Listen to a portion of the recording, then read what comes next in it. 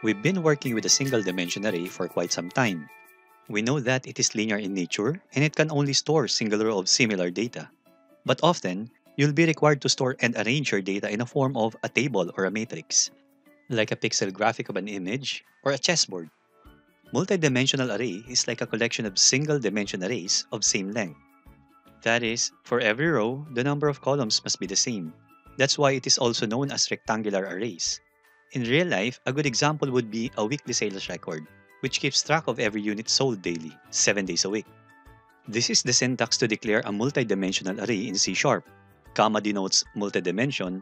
In this case, single comma means 2 dimensions, 2 commas represent 3 dimensions, and so on.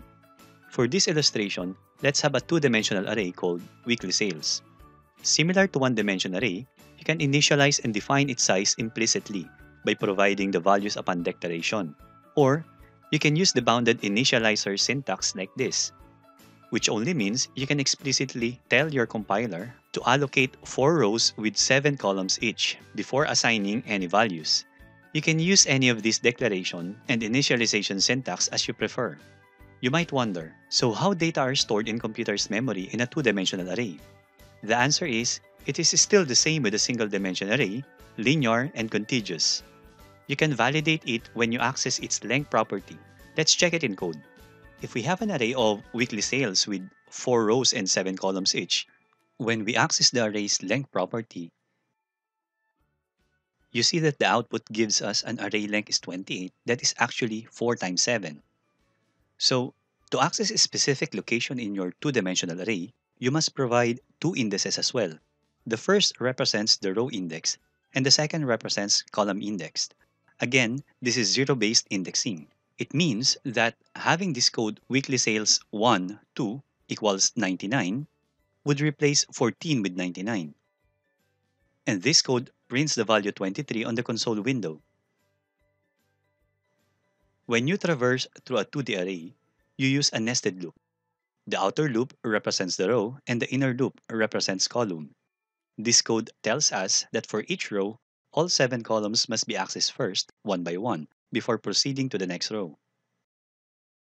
In addition to the length property which gives the actual size of the entire array regardless of its dimension, you can use the getLength method to return only the length of the specified dimension and not the entire array.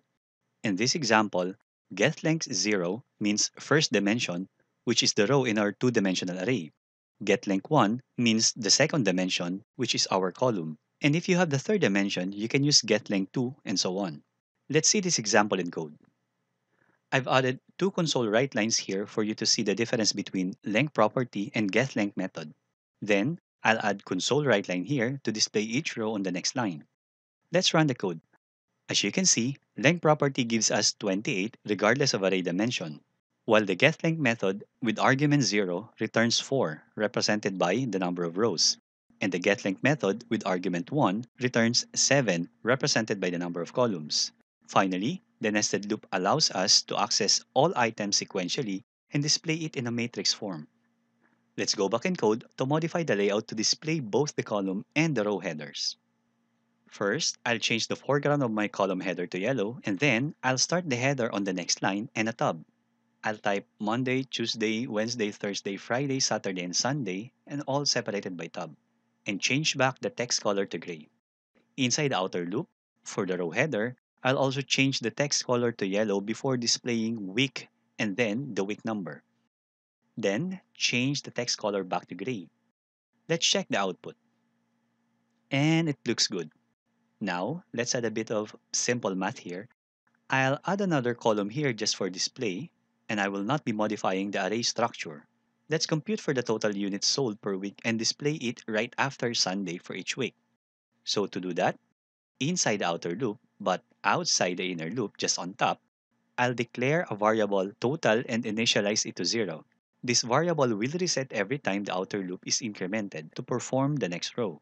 Then, each unit sold per day starting Monday up to Sunday will be added to this total variable and display its content right after finishing the inner loop. I've changed its color to green so you can spot it easily. Last thing, I'll add a total header next to Sunday, and let's check the output. And that's it. For every week, the total of units sold daily is displayed per row. And once again, thank you for watching. And if you like this video, please don't forget to subscribe for more programming and circuit tutorials.